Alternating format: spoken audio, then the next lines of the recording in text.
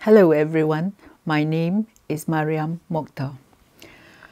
Some of you may have experience of a toxic friend. You spend hours trying to calm them down or to assuage their feelings. They always appear to have some personal problem to sort out or claim that someone has deliberately upset them. Anyone with a toxic friend should dump him or her immediately. So, what is the definition of a toxic friend? One person who recently dumped his toxic friend said, "She was someone I met at a gym. At first, she appeared to be fun-loving, but once I got to know her better, I found that she was emotionally draining.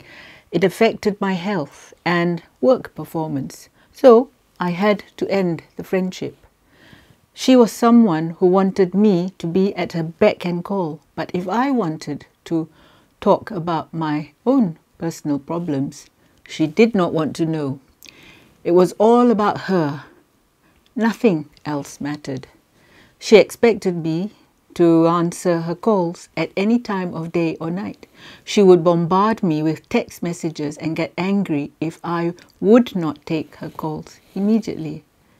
So, how do you recognize a toxic friend? The following are telltale signs of such a person. Number 1, a dismissive nature.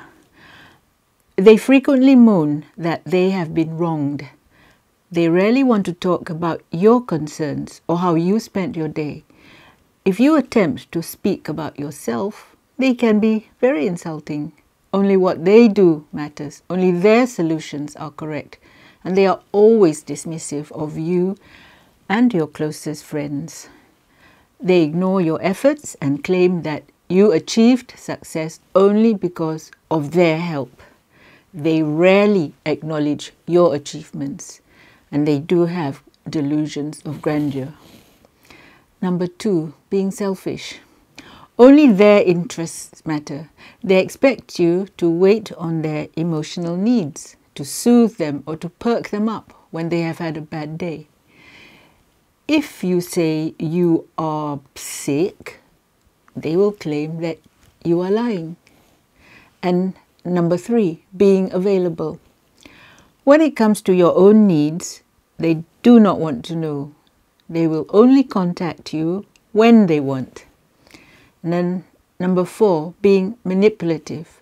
They contact you when they want something from you, but you rarely hear from them otherwise. If they are nice to you, you should realize that their charm hides an ulterior motive. They will use emotional blackmail to attempt to force you to do something against your will. Number 5 is about being sincere or being insincere.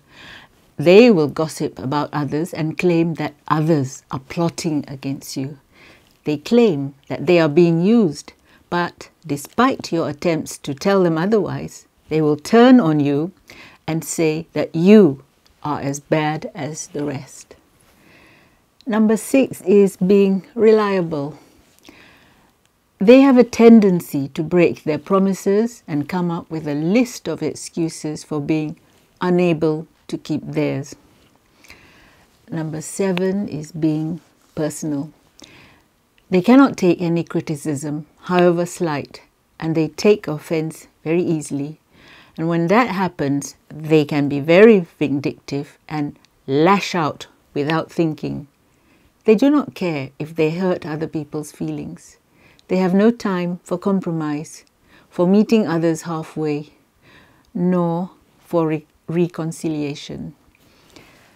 Number 8 is being considerate. They expect others to go out of their way to accommodate their wishes, but they have no desire to consider other people's needs. The word sorry is not in their vocabulary. And number 9 is possessiveness. As they find it difficult to make friends, they cannot imagine that you have other interests and would want to meet your other friends. They rarely share your happiness because they think, if I cannot have what you desire, then you cannot have it either. And number 10 is being insecure. As they have very low self-esteem and they lack confidence, they try to make you feel just as insecure. They will turn against you when you least expect it, and they will twist your words. They are very intense people. Perhaps they are afraid that people will pick on them or blame them for no reason. They switch their emotions at the click of a finger, and an almost insignificant incident can trigger a violent reaction in them. So, to conclude, if you recognize that your friend is toxic, get rid of him or her immediately. This person, your toxic friend, will drain you physically and emotionally because nothing you do will be good enough for him. Thank you for listening. Speak to you soon. Kalau anda suka video saya, sila tekan like dan subscribe pada channel YouTube saya. Pertimbangkan menyertai laman Patreon saya. Terima kasih.